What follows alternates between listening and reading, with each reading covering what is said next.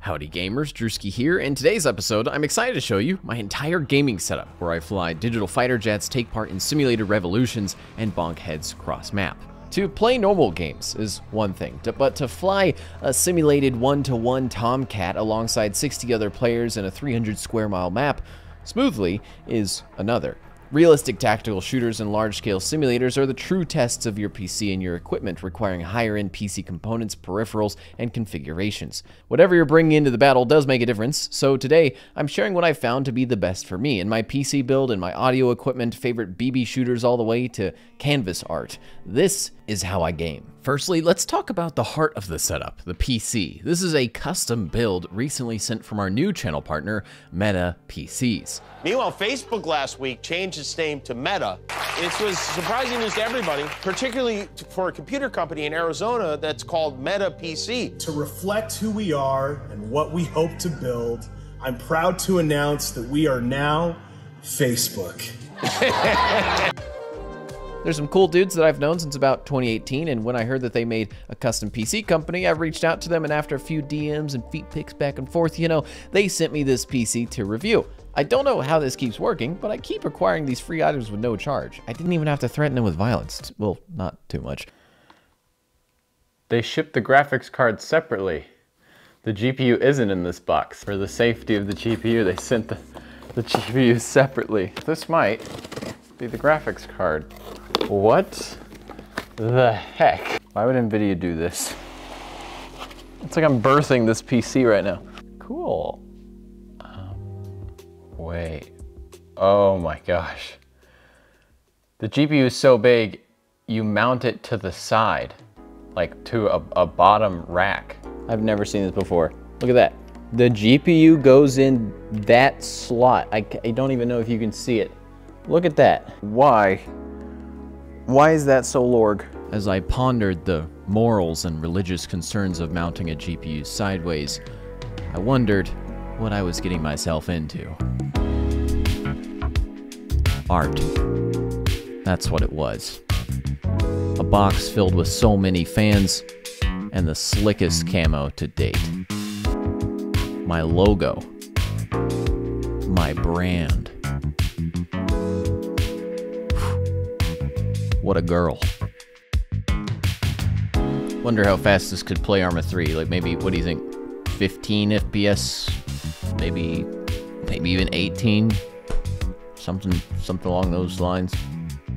Look, I heard the co-founder Kyle say the word bungus while playing 2042. I've taught him how to reload mags in our past Anastasia episodes and shot some rifles with him too. So I think that you should use the link in the description to check out their PCs. Transparency moment, I get a little bit of commission if you do buy a PC. They sent this to me for free. I plan to have them be the new channel PC sponsor as long as they'll have us. So if you do need a PC, they offer a bunch of pre-builds that can ship next business day and custom rigs that you can configure yourself for whatever you want. Check them out in the link right at the top of the description down below. Holding all the parts together is the Lee PC011 case in black with huge glass windows, allowing you and your friends on Instagram to see just how much money you spent on what's inside. The motherboard is the Asus TUF Z790 with the lightning fast 24-core Intel i9-13900K. This thing is nuts. What is that? Dude, Intel just looked at the last CPU generation they had and just told it to go faster.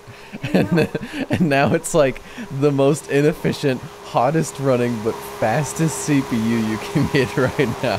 Combine that with a 4090 that has 24 gigabytes of VRAM, plus the RAM in the computer itself is 64 gigs of 6,000 mega transfer RAM. It's just dumb. Throwing out all these numbers, I just feel like I'm a person at the party that just is in the corner going, they don't even know that I have the Asus ROG Strix OC RTX. The 4090 is 2 pounds off from being as heavy as my entire Xbox 360.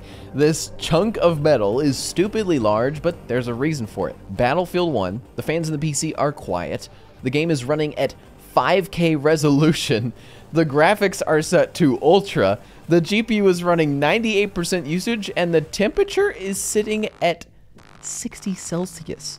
They made this heatsink so large that it can spread the heat of all that bleeding edge tech, basically requiring less work from the fans and overall lower temps, likely leading to a longer component lifespan. Yes, it's effectively larger and heavier than the rest of the entire motherboard, CPU, and RAM, but I'd actually prefer larger GPU heatsinks over the smaller ones that require loud fans to stay cool, especially for long live streams of games. Keeping a PC cool over time is important. The 4090 is just an insane card. It outright destroys any game at 1440p. 1080p is just a joke to it. 4K is like a light jog, and it's even capable of 8K in some games, which is just silly.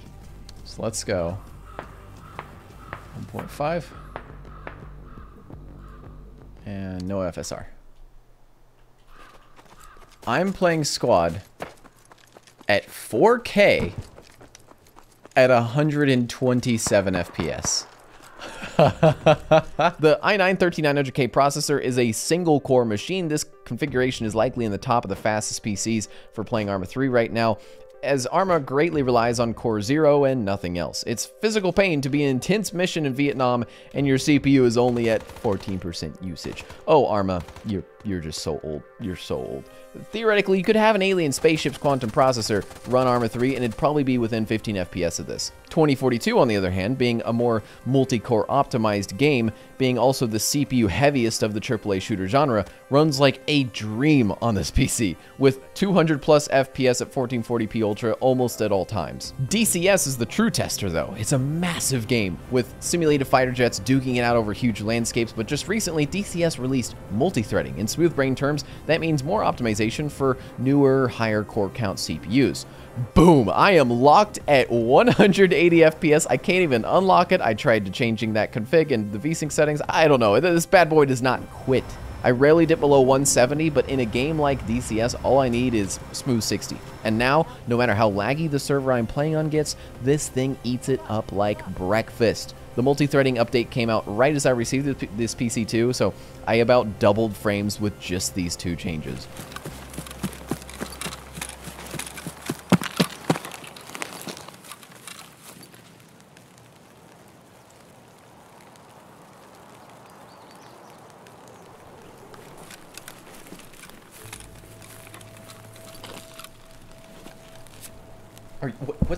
What? Okay, so this is obviously the most powerful PC I've ever seen in person by far. The combination of the CPU, the DDR5 memory, the Xbox 360 weight graphics card, this thing is beefy. According to PC Part Picker, you could build this PC for $4,560 yourself or buy it pre-built from Meta for $49.68. Look, I'm a PC builder myself, so I like giving you that visual option there, but 9% for a 1-year warranty slapped on top of the PC is not too bad in my opinion. Also, if I was not a YouTuber, streamer, all that, I'd probably go for the much more price to performance i5-13600K with something like the RTX 4070 Ti. And if you're shorter on cash, they also have builds, pre-built as well, starting out at $1,200 on their site. So what about the rest of the setup? Monitors, keyboards, doohickeys, and broken stuff that still I've made functional. First off, perception is key. Being able to see and hear is the only way to detect bad guys in games, so I focus hard on boosting those abilities in both sections. Samsung G7 1440p is a minimum for games like Squad or Arma when seeing details of bad guys 700 meters away, and stretching that screen size to 32 inches helps a lot. The pixel density of 1440p at 32 inches is the same as 1080p on a 24-inch monitor, which I think is a good sweet spot. This monitor also goes up to 240 Hz, and although I think that's easily past placebo frame rate, I can still appreciate that extreme butter smooth feeling of a mouse when editing videos, landing headshots in Battlefield 1, or turning in a fighter jet. My second monitor is my old 25-inch HP monitor from, I think, my dad's PC he bought a long time ago or something. It's one of the monitors ever made. So my broken Audio-Technicas that are band-aided with Velcro straps are some of the best sound makers you can get for the money. A lot of people go for gaming headsets when starting out. Don't. They're usually really muddy with overly done bass and are commonly overpriced. These carry a lot more detail in the treble range than most headsets, have an overall airy and crunchy balance on them by default, and my friends can vouch that I'm usually the first one to hear footsteps in games like Escape from Tarkov. I think these are easily one of the best suggestions I have for anyone. If you do have a small brain size though, I could recommend getting a little Velcro strap and connecting these two pads at the top together.